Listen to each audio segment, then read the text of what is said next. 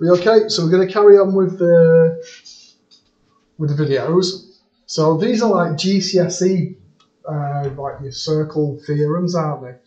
So we know that the angle on a semicircle, so if you're using the diameter, then you're going to create a right angle, aren't you?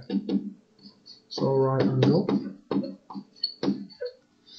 This one's a little bit sneaky. If you have a chord, so a line that touches the edge of the circle in two places, the perpendicular bisector will go through the centre of your circle.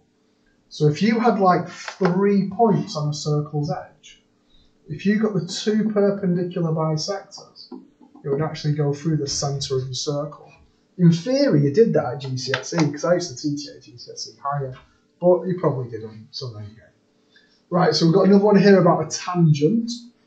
So we've got tangents at right angles here, haven't we? So if it just touches the circle, it'll fire off.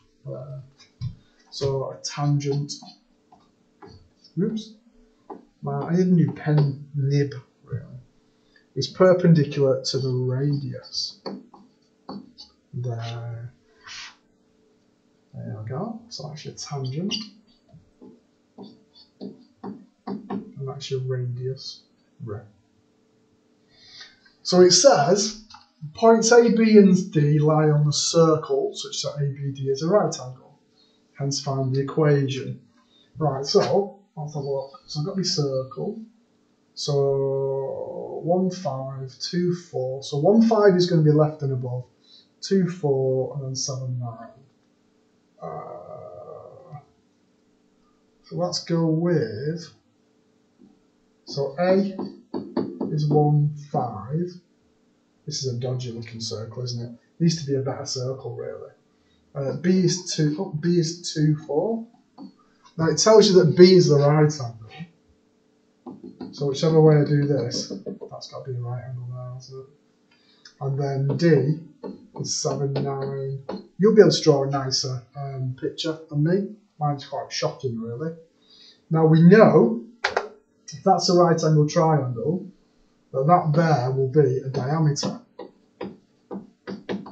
So we know that will be the centre.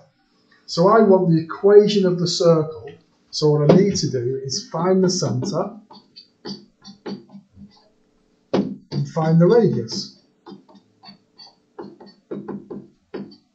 So to find the centre, I'm looking at the midpoint.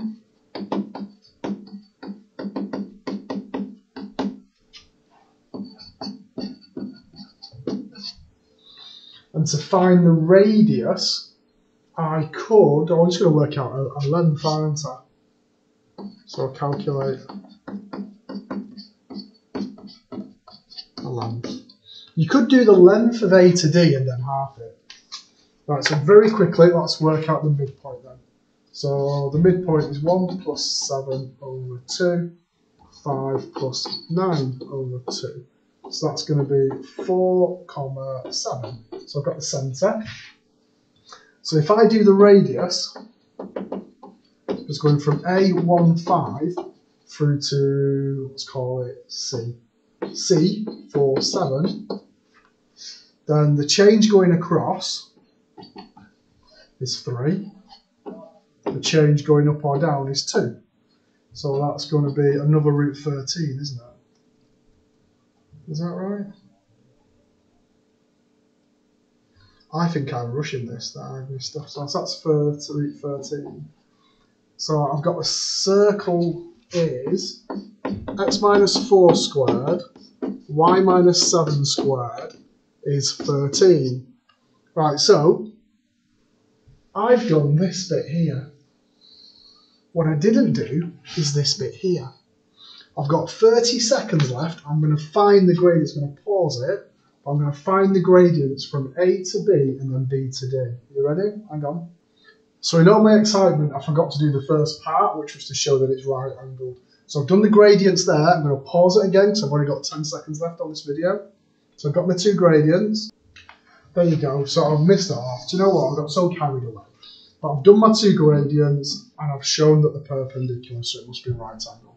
With 3 seconds left, so you should pause it.